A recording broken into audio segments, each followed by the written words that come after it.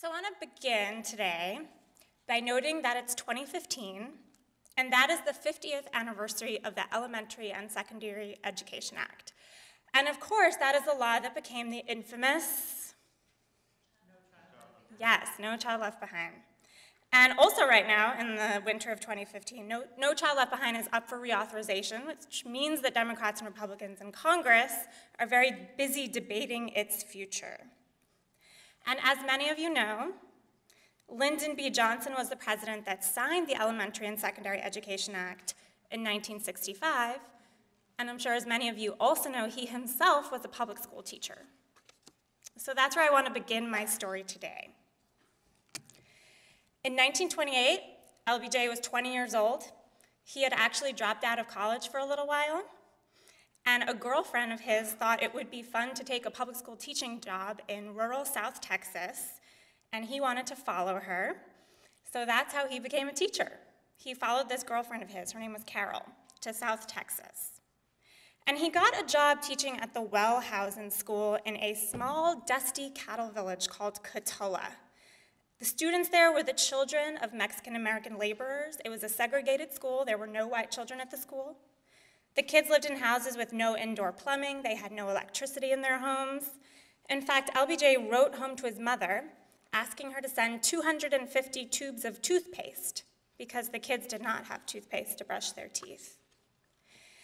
Now remember, this is 1928, and LBJ is the only male teacher at the Wellhausen School, so he is immediately named principal, just on that fact alone. And he does a couple interesting things at the school. He launches a debate team. He assigns the children to recite and memorize poetry. He starts after-school tutoring for the kids. And he also did some things that we know are not a good idea today in 2015. He spanked kids who he caught speaking English in class. Now, he stayed in this job only a year, but it was probably one of the most formative years of his life, as I think many teachers will say their first year teaching is. And it was 37 years later that he signed the Elementary and Secondary Education Act, and he sat next to Miss Kate Loney, who had been his own elementary school teacher, as he signed the bill, in his hometown of Johnson City, Texas.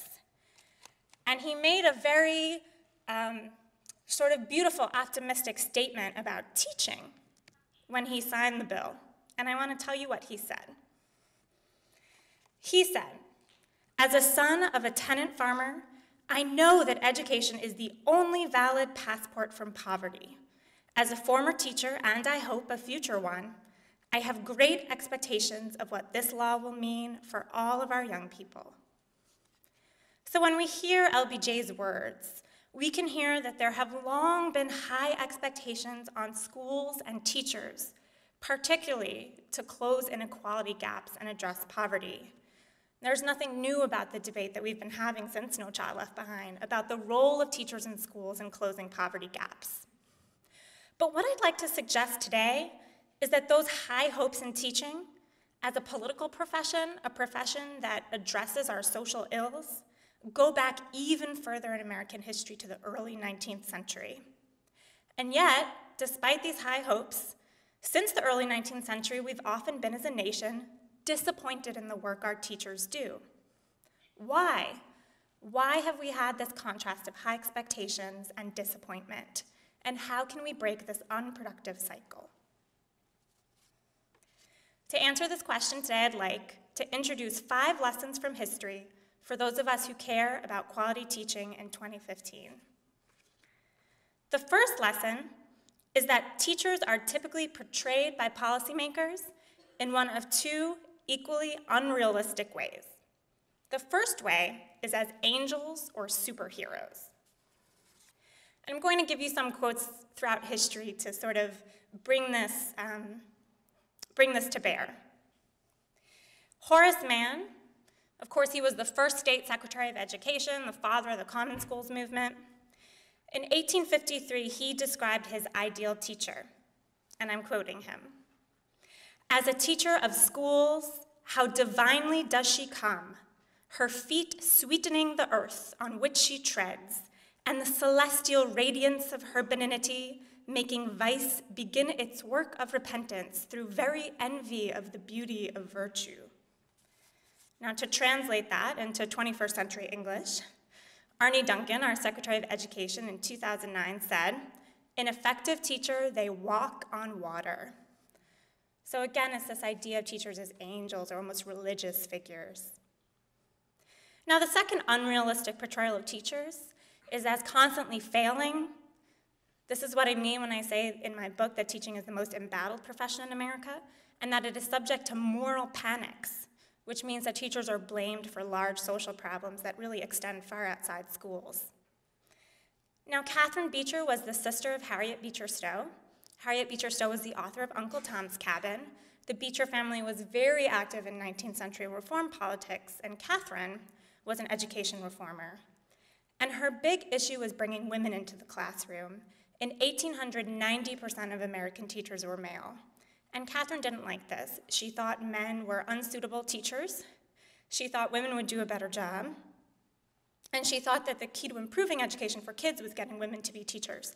So in 1846, here's how she describes those male teachers.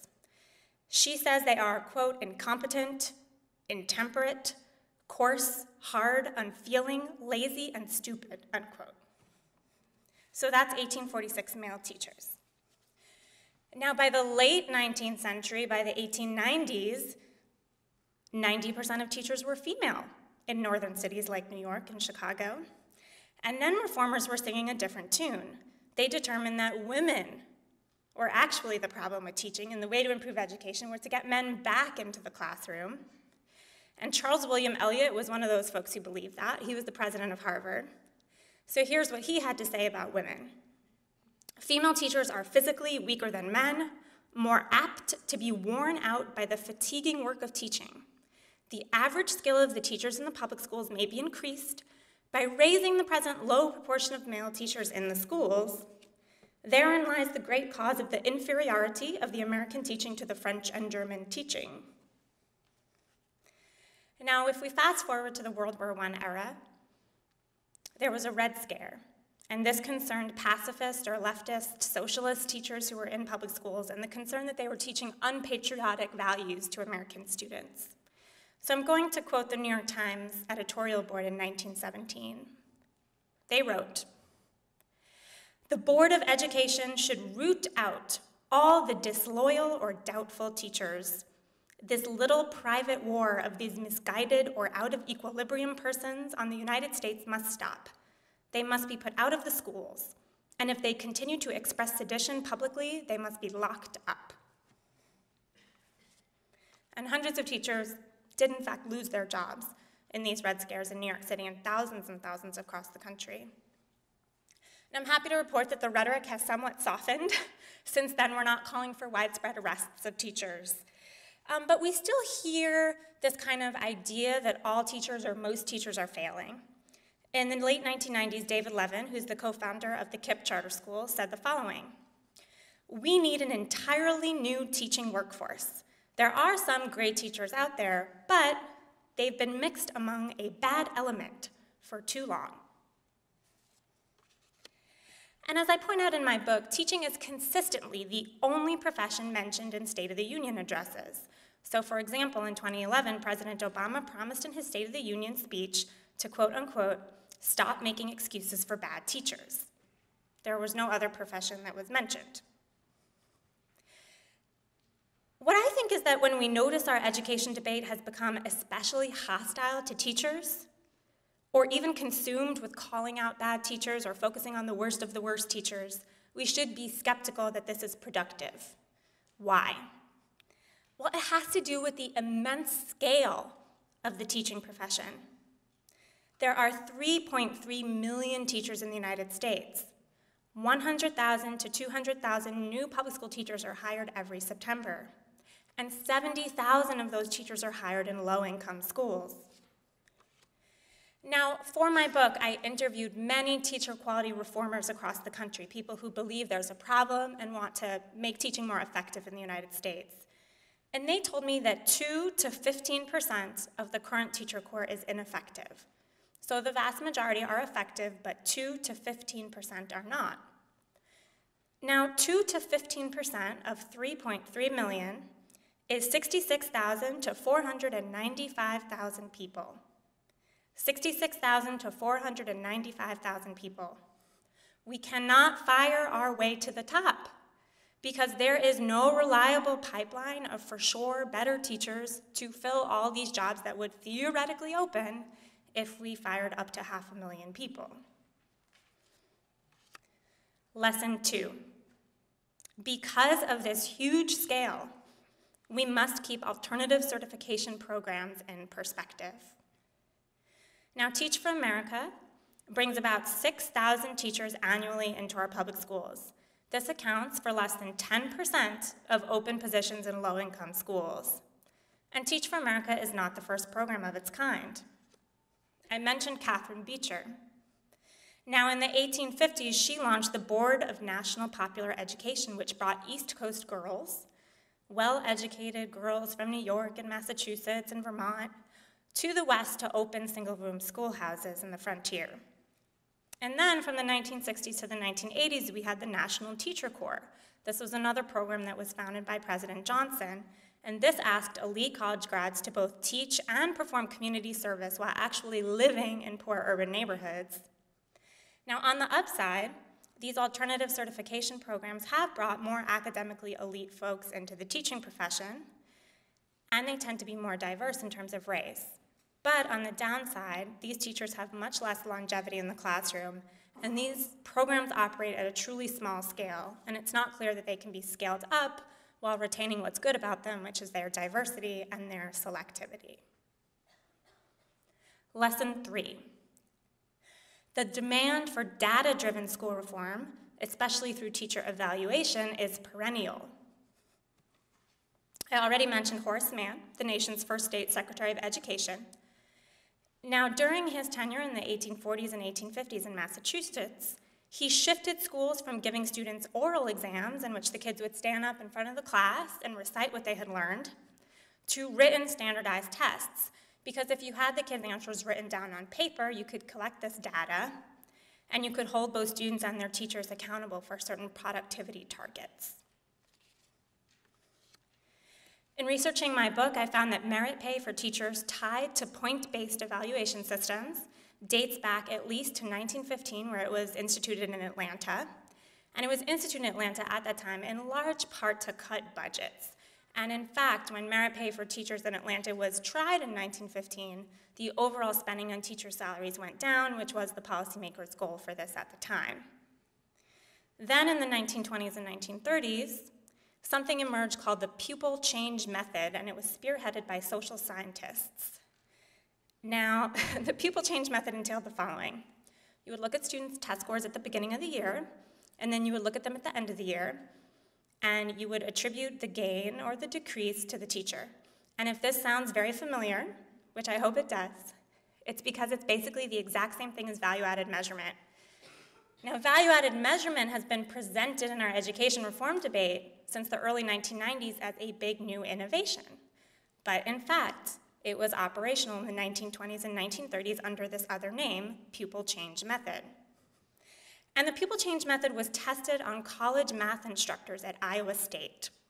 The best college math instructors produced 3% of gains for their students compared to the worst.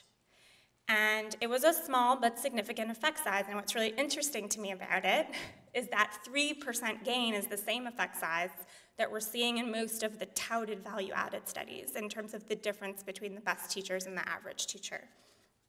So not much has changed there. Now, what happened in the 20s and 30s when districts started to actually implement the pupil change method to evaluate teachers? Well, sometimes the results were disappointing. William Maxwell was the superintendent of the New York City schools in 1898. He became the superintendent. And he was very upset and frustrated because 99.5% of teachers were rated good on their evaluations, and at the time, it was a good, fair, poor evaluation system.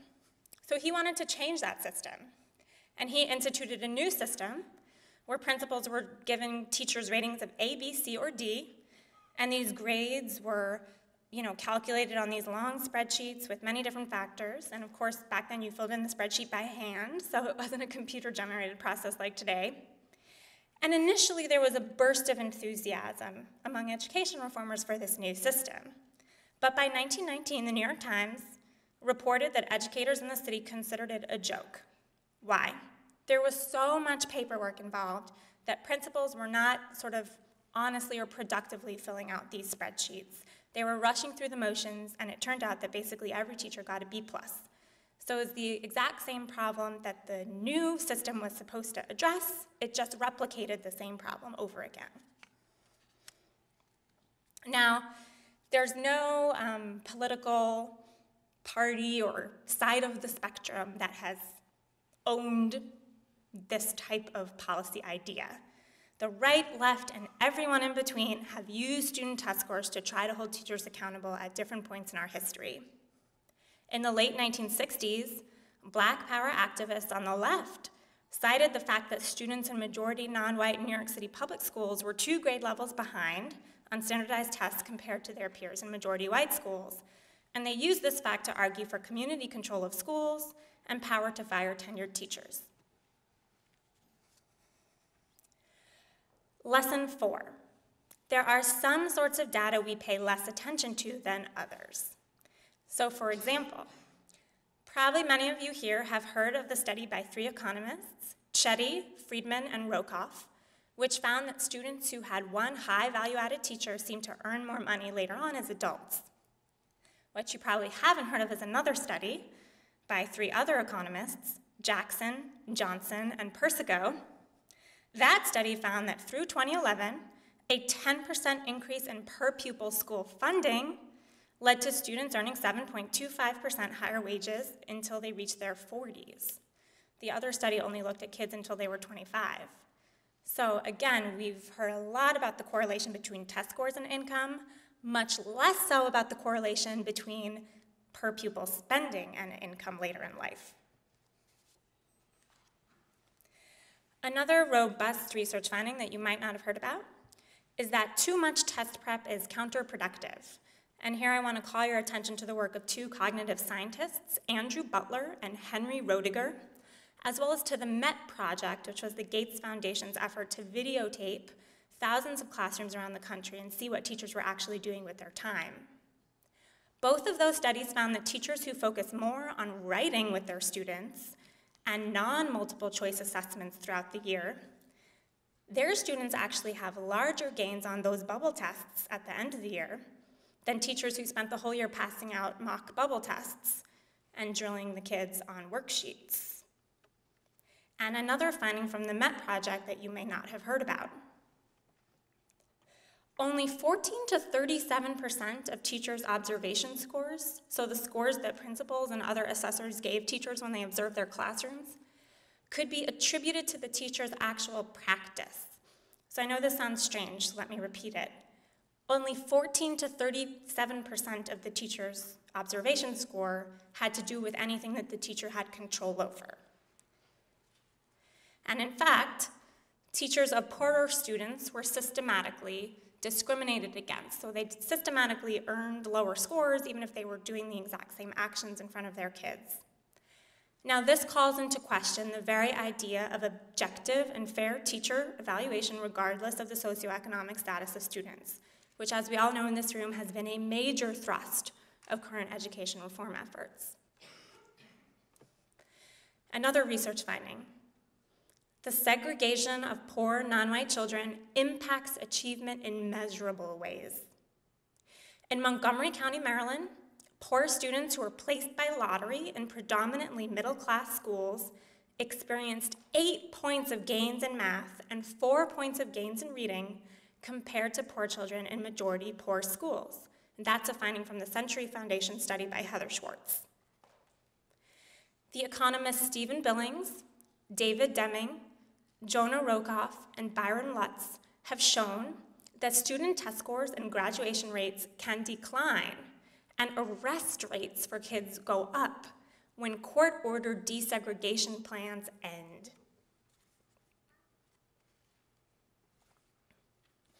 Teacher working conditions matter.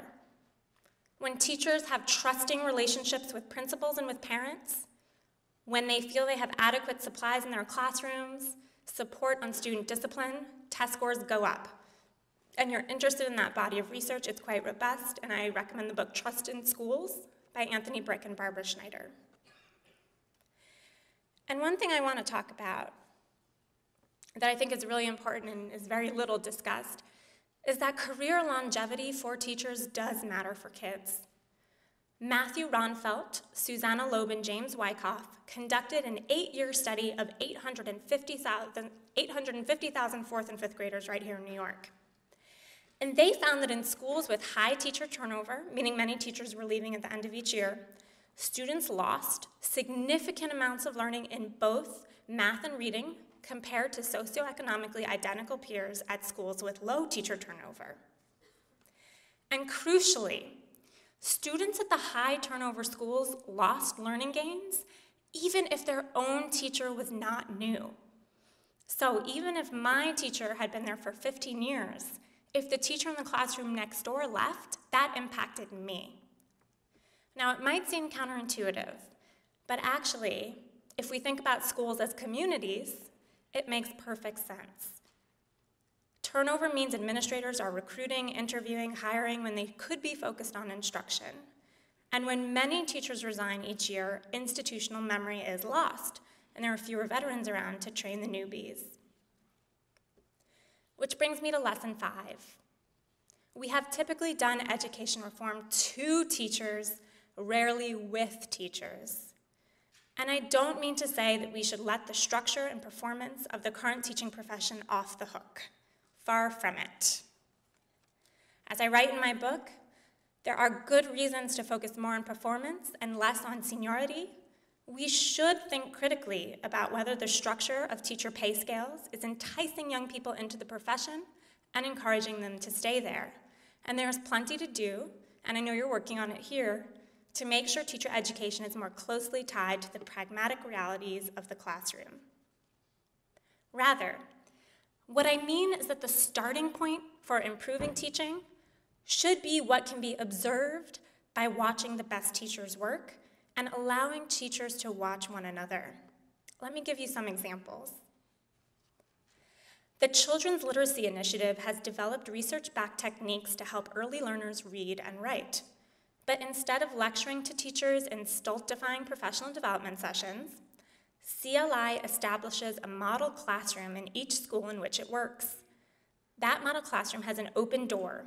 Novice teachers have time to watch the master teacher use these literacy strategies, and the master teacher, in turn, watches novices teach and offers him or her feedback.